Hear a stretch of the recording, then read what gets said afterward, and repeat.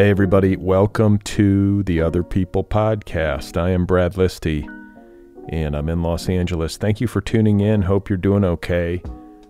Happy Friday. It is time for a new flashback episode. Today, we're going to be flashing back to episode 455, my conversation with author Min Jin Lee. It first aired on March 1st, 2017. Min Jin Lee is the author of a novel entitled Pachinko. It was published in 2017 and was a finalist for the National Book Award for Fiction. It was runner-up for the Dayton Literary Peace Prize, and it won the Medici Book Club Prize. Pachinko was named by the New York Times as one of the 10 best books of 2017.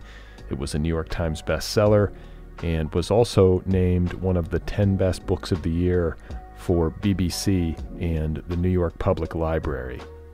Min Jin Lee's debut novel, Free Food for Millionaires, was a national bestseller, and her writings over the years have appeared in a variety of publications, including The New Yorker, One Story, the New York Times Magazine, the New York Times Book Review, the Times Literary Supplement, The Guardian, and elsewhere. A flashback to episode 455, my conversation with Min Jin Lee back in March of 2017. It's coming up in just a moment. Don't forget to subscribe to this podcast wherever you listen. Hit the subscribe button. It's free. You can also subscribe on YouTube. Follow the show on social media, TikTok, Instagram, Twitter, and Blue Sky. If you would like to receive my weekly email newsletter, you can sign up for it over at bradlisti.substack.com. It's free. And if you want to join the Otherppl Patreon community, that would be ideal. You can do so at patreon.com/otherpplpod. Help keep this show going into the future. Today's episode is brought to you by Lit Friends, a new podcast that celebrates literary friendship. Every episode of Lit Friends features two writers who are friends, both on and off the page. They discuss craft, the writing life, and their unique friendship. For example, Angela Flournoy talks about giving birth in Justin Torres's LA bathroom. Melissa Febos and Donica Kelly uncover seduction in art. And George Saunders and Paula Saunders share their spirituality. From bad reviews to sexy emails, miracles in bathtubs, and tender invitations in response to unfathomable grief. These connections remind us why we do this work and who keeps us going. Listen to Lit Friends wherever you listen to your favorite podcasts. Okay, so it is time for today's flashback. Once again, we are going to be revisiting episode 455. I will be sharing an outtake from my conversation with author Min Jin Lee. Episode 455 first aired on March 1st, 2017. A reminder that the full episode is available in the feed, so if you like what you hear and you want some more, if you want to hear the full conversation with Min Jin Lee, just look for episode 455 wherever you get your podcasts. So I think that does it. Let's get going with today's flashback. Here I am talking with Min Jin Lee. You spent 30 years nursing this. Yes. That's a long, I know. No, I need my head checked. Like a decade, 12 years, 15 years, you hear, for some of these longer gestational periods for a novel, but 30 years is exceptionally long. Can you talk a little bit about why it took so long and how it came to be? I think it took a really long time because I didn't think I had the chops for it. I got the idea in 89. I started in 95. I wrote an entire draft based upon academic research, and that draft didn't work as a novel. It worked as a very accurate manuscript of thoughts, sort of in the pretext of a novel. But I knew, because I'm a good reader, I was always a reader first. And I think that gave me a certain confidence of at least testing out whether or not it's a good book. And I knew that it didn't work. And there was a second manuscript I wrote. The first novel manuscript called Revival of the Senses was even worse than that other book. And that was the one that was rejected by everybody. Every single respectable publisher rejected Revival of the Senses. I could say at least they were respectable publishers. It's kind of like all the good-looking guys didn't want to go out with you. You're like, oh, okay. That makes me feel better. They're really appealing, but they didn't want to go out with you. But whatever. And then the second book was the Pachinko 1.0. And then I wrote Free Food for Millionaires after I read A House for Mr. Biswas by V.S. Naipaul. After I read that book, I thought, I'm going to write about people from my community. And it's okay. Which is in Queens. Yes, because I grew up in Elmhurst, Queens. And I thought, I'm going to write about the Koreans who are from Elmhurst, Queens, who want to leave Elmhurst, Queens, and what happens. And I wanted to critique consumerism and capitalism and the American dream. So I decided, why don't I just try that? So that's what I wrote, Free Food for Millionaires. And then... And that worked. Yes. I think it did work. It was well received. It sold well. And... It's a great title. Thank you. And I think that I was happy with it because the thing that I was really trying to do was to also learn how to write in the third person omniscient point of view, like in the 19th century novels that I had loved the most. Why is that? You love the 19th century social novel, right? I do. Why? I do. Because I think I have a lot of thoughts about society. And for me, the 19th century novelist really tackled it through a community novel. I think I'm not that interested in just me. I'm really interested in the dynamic of you and me, and this room, and the city, and this town, of the child across the hall from us. I'm interested in all of our trajectories and how dynamically they work together. And I'm also interested in the social commentaries of you and me and the child over there. That's very important to me. And that's just the way I'm sort of designed. I think everybody's really different. Like, I love single point of view novels too, but the one that I wanted to write were these kind of big social commentary books. I think it's because those are the first books that I really learned how to read. I mean, I'm not originally born in this country, so I learned how to read and write and speak really through Where were you born? Oh, in Korea. Okay. So I came when I was 7.5. So I learned mostly how to read and write by reading old books that were available at my local library. And I think I went through them very quickly. So I feel very comfortable in that world. I feel comfortable also with plot. I really love plot. You outline? I do. I outline. I write character profiles. All before you start? Or do you do it as you go, kind of, I don't do it exhaustively. I actually do it, and one of the things I think is very helpful for me, and when people ask me about outlining, I always say that people should not get too attached to things, to not be too meticulous, and to be more open. So I might say, Brad and Min are in a room, and they're talking to each other, and they disagree about a painting. We have conflict, we have characters, we have setting. That's all I need to know. Right. And then I start writing. But then we could be, Brad and Min agree about the painting, but then they disagree about what to have for dinner. But there's always some sort of conflict. And you can deviate from the outline. Yeah, because I didn't spend that much time on it. I mean, I kind of think back of the cocktail napkin is the way to go. Yeah.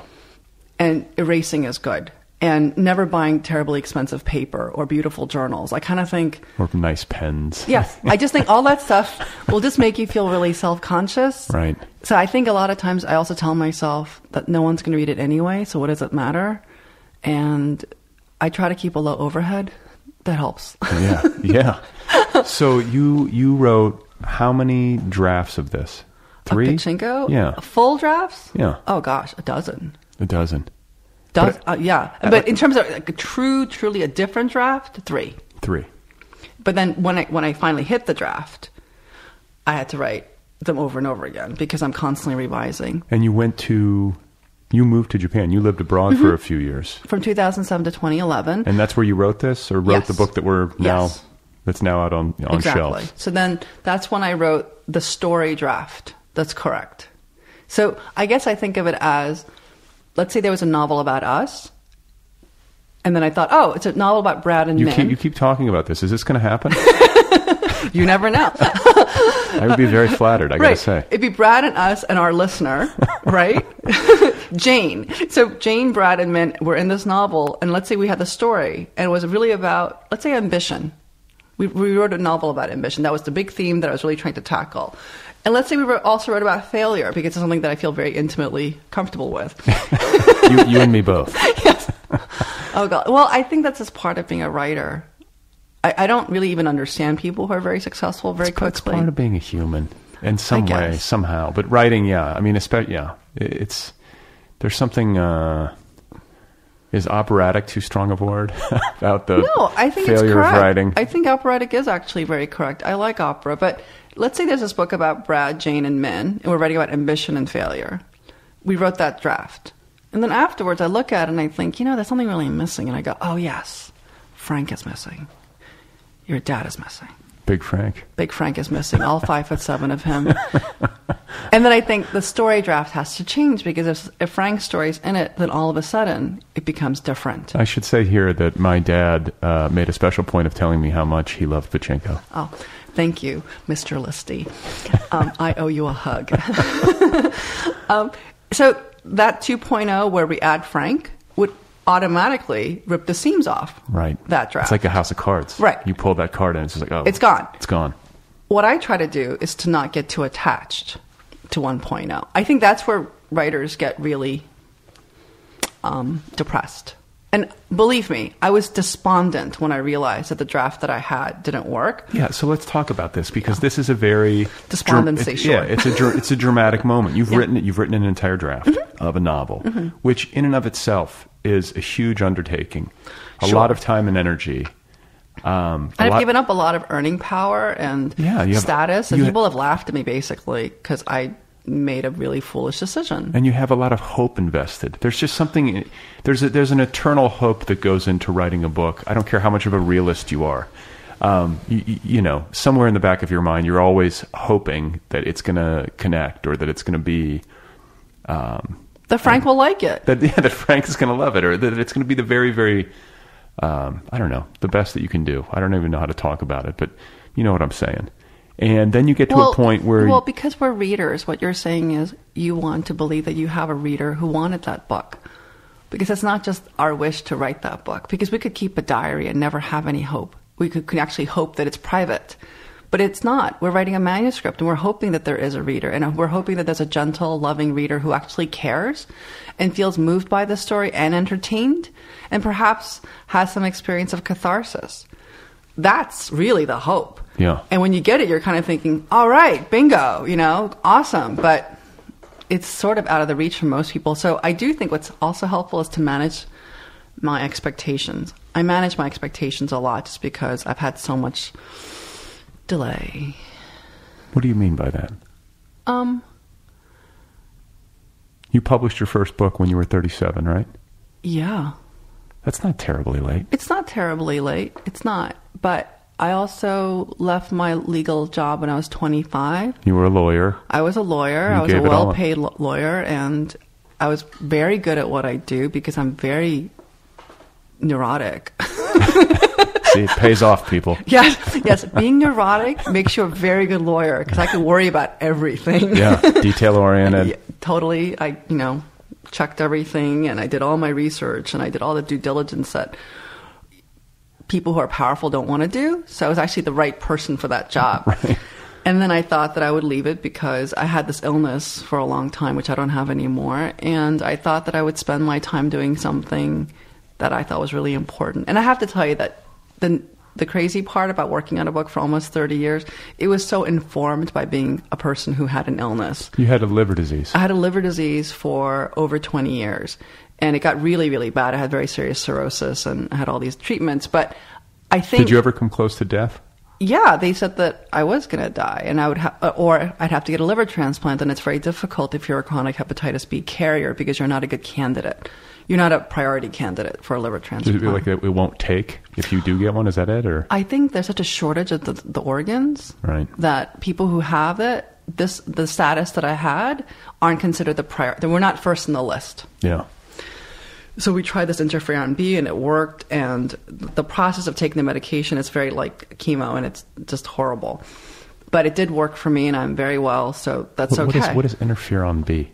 It's a shot that you give yourself every day for 6 months. Okay. I don't even know. Yeah. Like, is it you just kind of go, p't, and then it's like insulin or something. Your hair falls out. You vomit all the time. You have diarrhea. You can't go out. You can't really move because you have no energy. Oh, God. But it gets rid of the disease. It got rid of, for me, but my doctor, Dr. Magun, said it's incredibly rare. So I was very fortunate. But the illness did make me think a lot about death at a very early age. And I think that normally I wouldn't have. I'm not a very gloomy person. I don't think I would have been looking for you don't strike me. You are wearing black. Yeah, I am. It's slimming, Brad. Hey, look at me. This is what women do. We're both wearing black, just so yes. you... let's talk about that, because that's an interesting perspective. You spent a good portion of your youth thinking you didn't have long to live. They told me I wouldn't.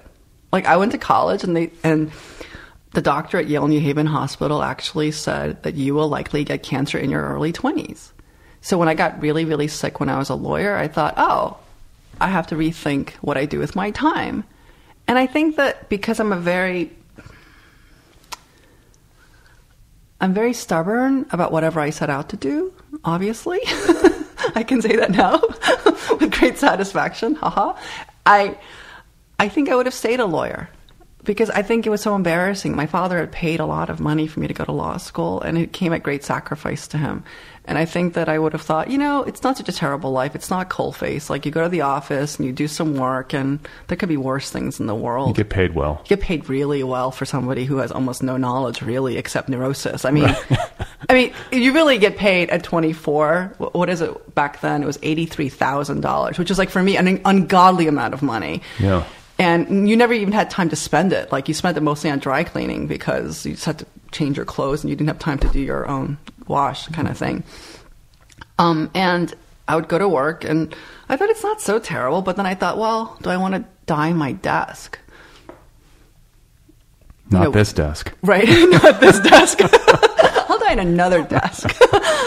So I thought that I would learn how to write a novel, and I didn't think it'd be very difficult because I had been a good student, and that was my arrogance. Like, writing novels, not like learning how to write a senior thesis. Very different.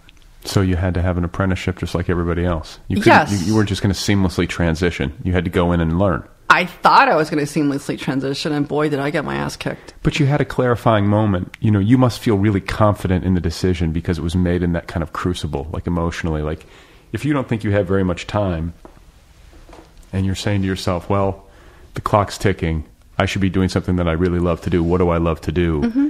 And you arrive at this. I don't know. That seems like firm ground, or firmer ground than most people would have. I think you're right. So in a way, I don't want to sound like a Pollyanna, but illness did help me to make a very tough decision. I think what's interesting about most people in advanced countries, first world countries like America, is we actually have quite a lot of choices of what we do with our time. And as a matter of fact, it's overwhelming. Like, I think most undergraduates in college are overwhelmed by 4,000 classes and 36 credits. It's like, how do you choose? I'm overwhelmed at the grocery store by how many different salsas there are. You know what I'm saying? Like, it's like, that's a real concern. Why do we need this much? 82 hot sauces. You're going, I do want to try them all. There's not enough time. There's not enough, like, hot dogs. It's crazy. So you make this decision. You apprentice for, what, a decade or so? Definitely. And then you publish Free Food for Millionaires. Yep. And then you write 2 drafts of Pachinko. Mm-hmm. And at what we were getting to this, and I want to talk about the moment at which you realized that the draft you had, the second draft, wasn't right, mm-hmm.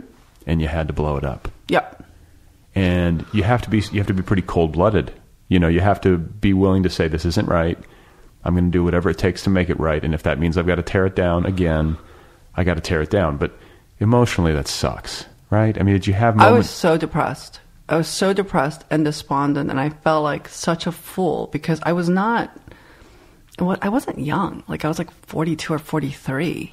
So it's not old, but it's not young. Yeah. And at one point, we were really concerned about my husband's job, and he's the one who had health insurance. And of course, like for me, I care a lot about health insurance. So I applied for a part-time creative writing teaching job for a high school, part-time, just for the health insurance. And they didn't call me back. And the person who got the job, very, very qualified young man, he has a PhD from Columbia. And I thought, oh, that's who I'm competing against. And also, I'm 42 and he's like 27. And I remember thinking, not that I deserved it. He definitely deserved it. He actually spent way more training than I did formally with degrees and imprimaturs that said he's qualified. I felt so stupid because I thought, what can I do now? What's going to allow me to have this little quiet life? And I wasn't asking for a lot, but that really checked me. All right, you guys, that was my conversation with Min Jin Lee from episode 455. Episode 455 first aired on March 1st, 2017. A reminder that if you want to listen to the full conversation, you can do so. Just look for episode 455 wherever you get your podcasts. To learn more about Min Jin Lee and her wonderful books, visit minjinlee.com. Pachinko has got to be one of the best books of this century. You can follow Min Jin Lee on social media, Facebook, Instagram, and Twitter. Don't forget to subscribe to the Otherppl Show wherever you get your podcasts. You can also subscribe on YouTube. Follow me on social media, TikTok, Instagram, Twitter, and Blue Sky. I would love it if you signed up for my weekly email newsletter. You can do so over at bradlisti.substack.com. It is free. And if you want to join the Otherppl Patreon community, that would be ideal. Help support this show. Help keep it going into the future over at patreon.com/otherpplpod. If you want to join the Otherppl Book Club, I have a book club. You can do that at otherppl.com. Get yourself an Otherppl t-shirt while you're at it. Those are available at otherppl.com as well. I have a novel out. Did you know that? It's called Be Brief and Tell Them Everything, available in trade paperback, ebook, and audiobook editions. I narrate the audiobook, so I will read it to you if you just want to sit there. Again, it's called Be Brief and Tell Them Everything. All right, so coming up on Sunday, there will be an episode. I can't tell you who it's going to be quite yet. Still sorting things out. So stay tuned.